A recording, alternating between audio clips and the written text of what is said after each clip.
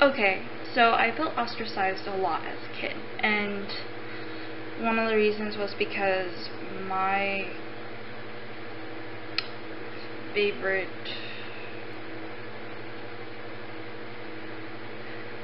things to do was not spend time with people. I hated it. I don't know why. Like, I just felt like it was a chore. Like, I didn't interact with people. It was like, oh, it's boring. I don't like people.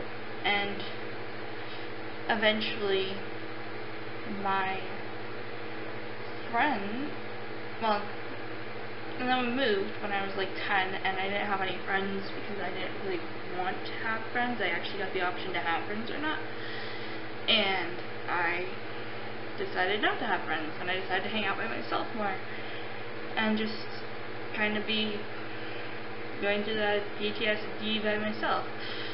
And all my friends were in my hometown, and yeah, I just moved away. But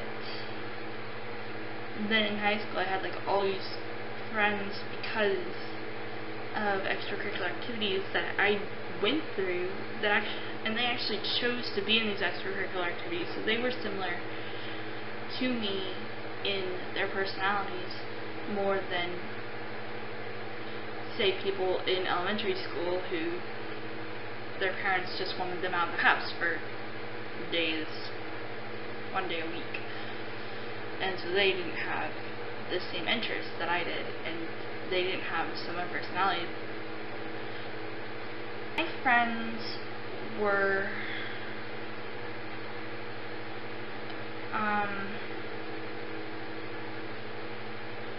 nice to me in elementary school, and in high school they were nice to me, like really, really nice to me,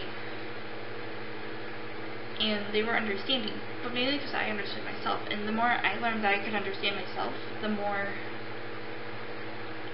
I found friends that understood me, and I wasn't trying to change these issues that I had with myself. And the more I accepted myself, the more my friends had been my friends. And I'm not going to be cliche and say just accept yourself, you'll find really good friends and you'll find true friends. Yes, that's true, but you're not going to accept yourself when you're 10 years old. That's just unrealistic. What you need to do is you need to learn about yourself and learn what you like and what you dislike about yourself. And then think of all the good things about what you dislike about yourself. Less about the bad. Yeah, sorry, this is kind of becoming preachy. Sayonara. Hey guys, so this particular playlist is just for people who want to know more about autism and anxiety, and this can be whether you have a family member who has these issues, you yourself have these issues, and you just want to feel accepted, or pretty much anyone who's just interested in this subject from a psychological standpoint, or your friend has it. Please subscribe and like this video because it matters to me.